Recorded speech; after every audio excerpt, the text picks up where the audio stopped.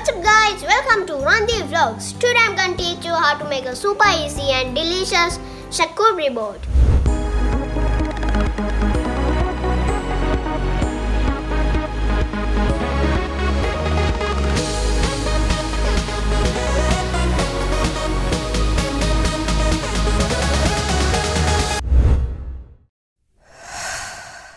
They are really simple to make. I'm going to share my favorite tips that will impress everyone. Actually, it's easier than you think. It depends on any kind of party. Let's get started of making our cheese board. We need a lot of different items. These are the things we need. We need cheeses, salamis, sausages, drumsticks, boiled eggs, hamburgers, a Subway sandwich, crackers, peanuts, some French fries, some mayonnaise, some ketchup, fruits and lychees, and some potato chips. So this is my charcuterie board. I bought it because it's fancy looking. You can pick any kind of charcuterie board, but I picked this one. Now I'm gonna start by putting on my cheeses. Now I'm gonna put cheddar cheese.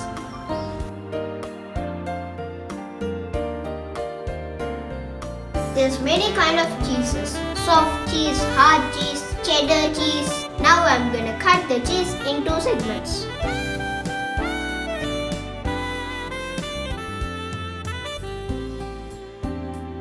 Now I'm gonna transfer my cheddar cheese into my cheese board.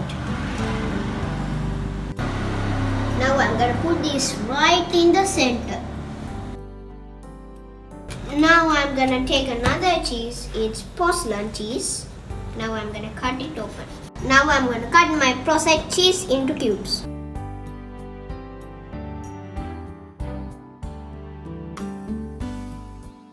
Now I'm gonna transfer my prepared cheese into my cheese board. Now I'm done putting my cheeses on my charcuterie board. Now I'm gonna put my meats on my charcuterie board. Now I'm done putting my cheeses on my charcuterie board. Now I'm gonna put my meats on my charcuterie board. Keep in mind that you are gonna fill all of these empty spaces. Now I'm gonna put my sausages on my cheese board. Now I'm gonna put my drumstick on my cheese board.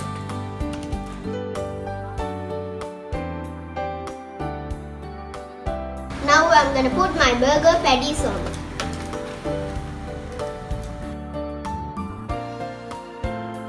Now I'm going to transfer my chicken nuggets on my cheese board. Now I'm going to put my salamis on my cheese board. Now I'm going to transfer my boiled seasoned eggs into my cheese board. If you want to put something in a separate dish, I will always like to put them in first so I can gauge some space around my cheese board. Now I'm going to put my chips on my cheese board. Now I'm going to put my Subway sandwiches and burgers.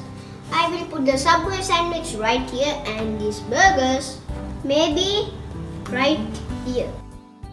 Now I'm finished putting my meats and cheeses. Now I'm going to put my fruits. So they are easy to grab and serve.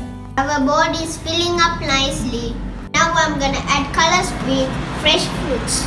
You know, apple is delicious fruit. Now I'm gonna slice them. Now I like to slice them.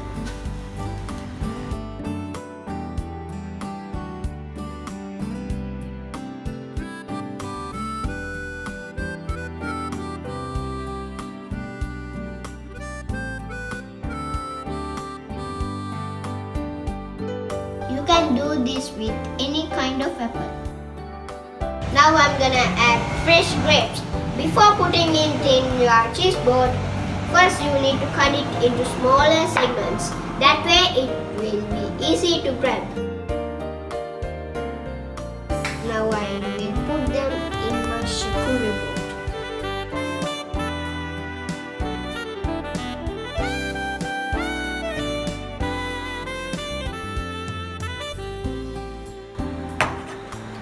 Now I'm going to transfer my cut oranges into my cheese board.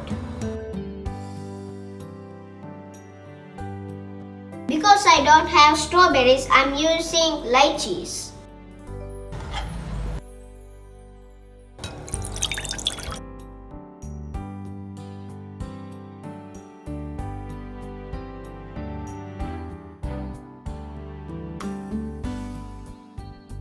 Now I'm gonna use crackers.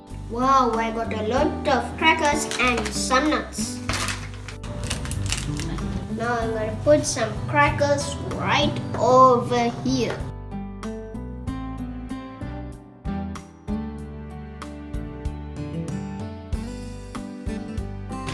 Now I'm gonna put some veggie crackers somewhere. This looks good over here. So I will stick a bunch of them in there.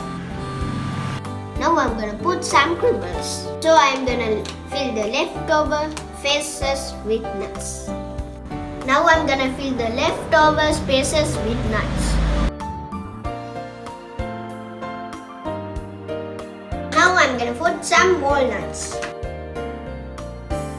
Put the scissors right here. Where should I put it? How about right here? Wow, they are red nuts. Now I'm gonna put a sweet treat that is chocolates.